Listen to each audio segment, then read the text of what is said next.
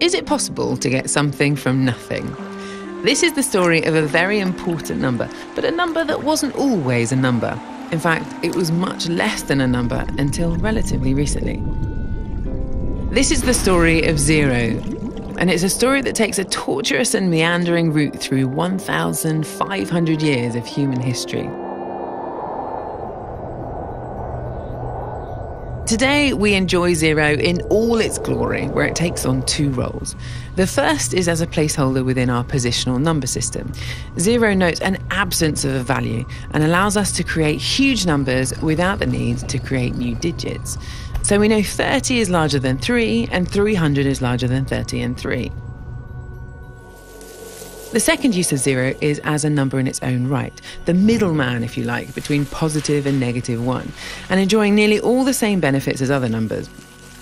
We can subtract, add, multiply by zero, but dividing by zero just doesn't work. For example, you can't divide one chicken by no chickens.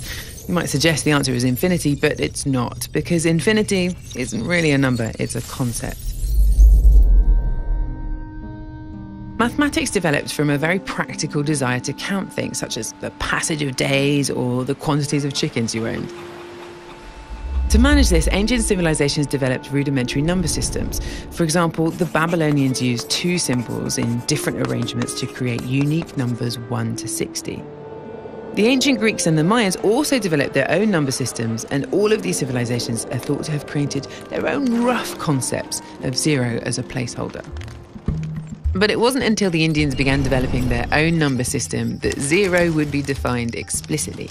Their early number system would also evolve into the one that we use today, initially with 9 number symbols and then a small dot used to mark the absence of a number.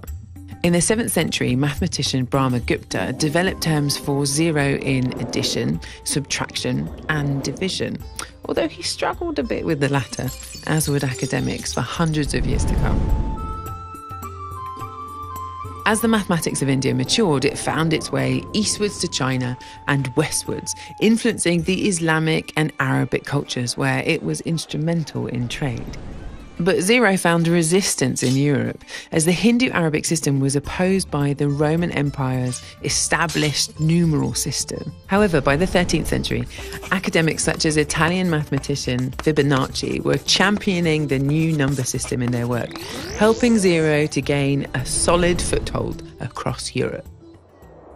Over the next 400 years, as mathematics evolved from practical applications to ever more abstracted functions, zero would form the cornerstone of calculus.